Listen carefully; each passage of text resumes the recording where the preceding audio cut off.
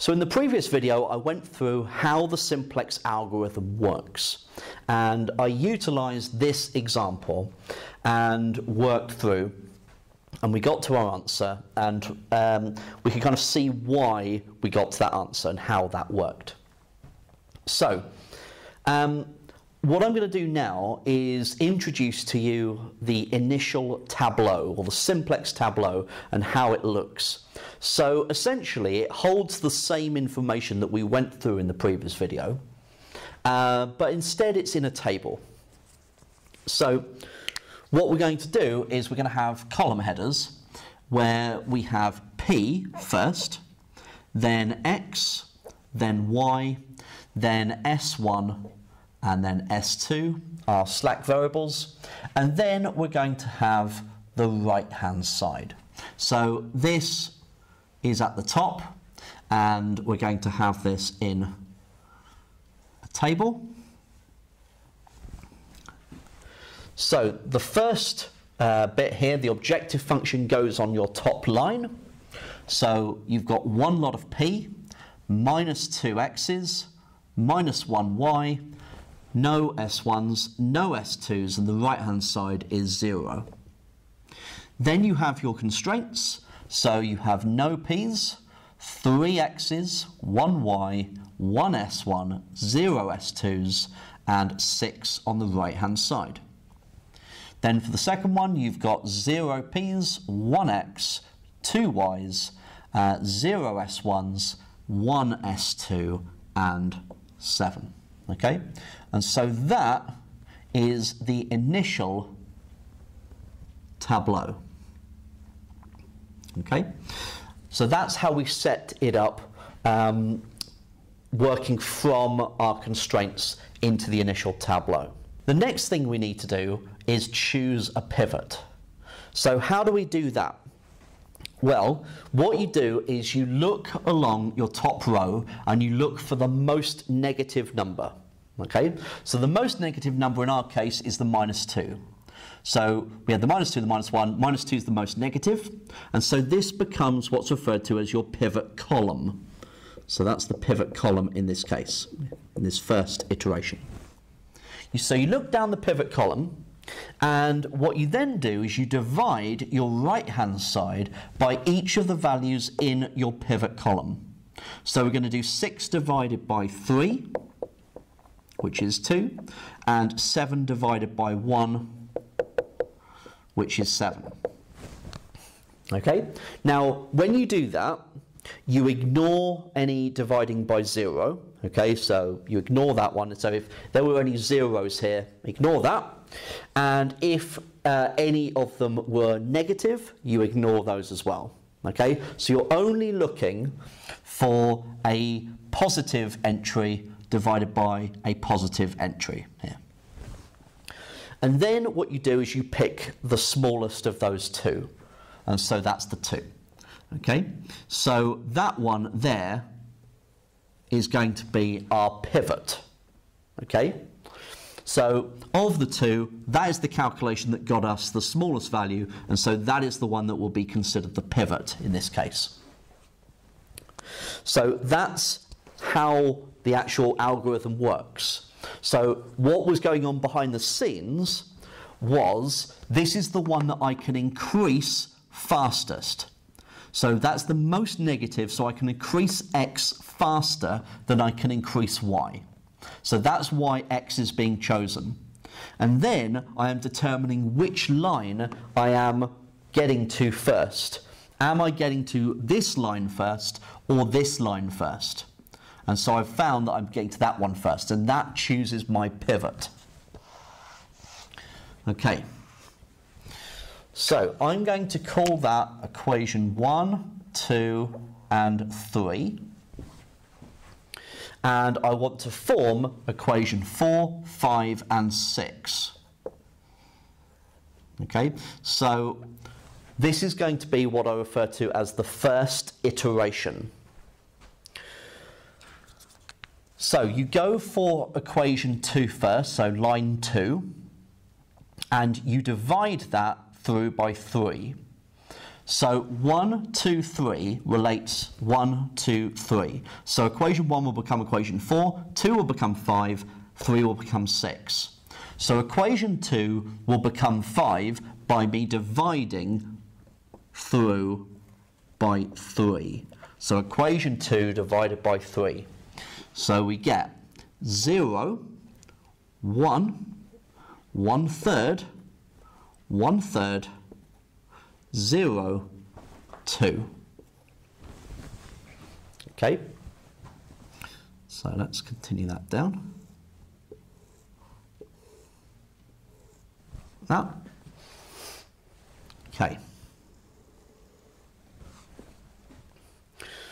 So once I've got that, I'm going to use that row to eliminate and get zeros here and here. So I want to end up with a 0 here and a 0 here. So in order to get 0 here, what I'm going to have to do is get equation 1 and add on 2 lots of equation 5. So equation 4 will be equation 1 plus 2 lots of equation 5. So I'm going to get 1 plus 2 lots of 0, 1. Minus 2 plus 2 lots of 1 is 0. Minus 1 plus 2 lots of 1/3 is minus 1/3. 0 plus 2 lots of 1/3 is 2/3. 0 plus 2 lots of 0 is 0. 0 plus 2 lots of 2 is 4. Then, for equation 3, I need to get this to be 0, so I want 0 here. And that's only going to happen if I do equation 3 and take away 1 lot of equation 5. So I'm going to do 0, take away 0. 1, take away 1. 2, take away 1/3. So that's going to get me 5/3. 0, take away 1/3, so minus 1/3. 1 take away 0 is 1. 7 take away 2 is 5. So what's happened is that x and y were non-basic, as can be told because there's loads of stuff there. S1 and S2 started out as basic. What's happened is that I've swapped out x and S1. X becomes basic and S1 becomes non-basic. So you can tell whether a variable is basic or not by the fact that you just have a single 1 and the rest are zeros in that column. So 1 and the rest are zeros. So at the moment x and S2 are basic, whereas y and S1 are non-basic. Now, have I got to my optimum solution? The answer to that is no, and the way that you can recognize that is because there is still a negative in the top row there. So that means that y, that column, now becomes my new pivot column. So I look down that column, and I'm going to have the right-hand side divided by each element in the y column. So 2 divided by 1/3 is 6, and 5 divided by 5/3 is equal to 3. Okay, so that means that this value is going to be my pivot, which I circle.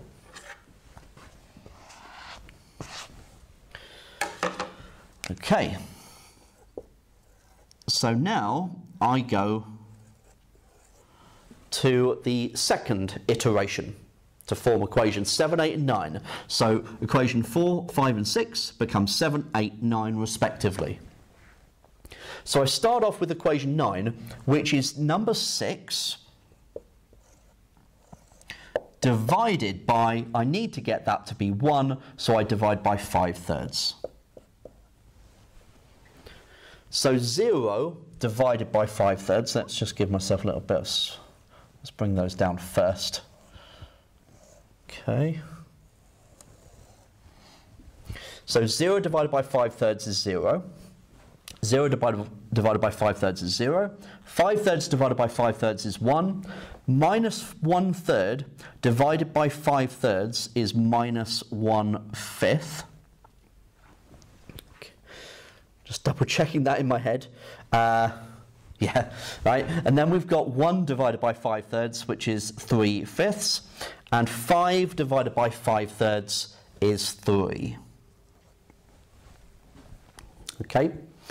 So now I'm going to use that row to make that 0 and that 0. So I'm going to eliminate the 1/3 and the minus 1/3.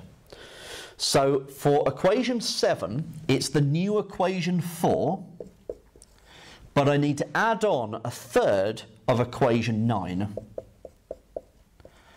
because I want minus 1/3 plus 1/3 of 1. So 1 plus 1/3 of 0 is 1. 0 plus 1/3 of 0 is 0. Minus 1/3 plus 1/3 of 1 is 0. 2/3 plus 1/3, so 2/3 plus 1/3 of minus 1/5 is 3/5. And then 0 plus 1/3 of 3/5 is 1/5. And then 4 plus 1/3 of 3 is 5. Okay? Right. Then for equation 8, which is the new equation 5, and I want to make that 0, so I'm going to get equation 5, and then take away 1/3 of equation 9. Okay, of my pivot row. So 0, take away 1/3 of 0 is 0. 1 take away 1/3 of 0 is 1. 1/3 take away 1/3 of 1 is 0. 1/3 take away 1/3 of minus 1/5 is 2/5.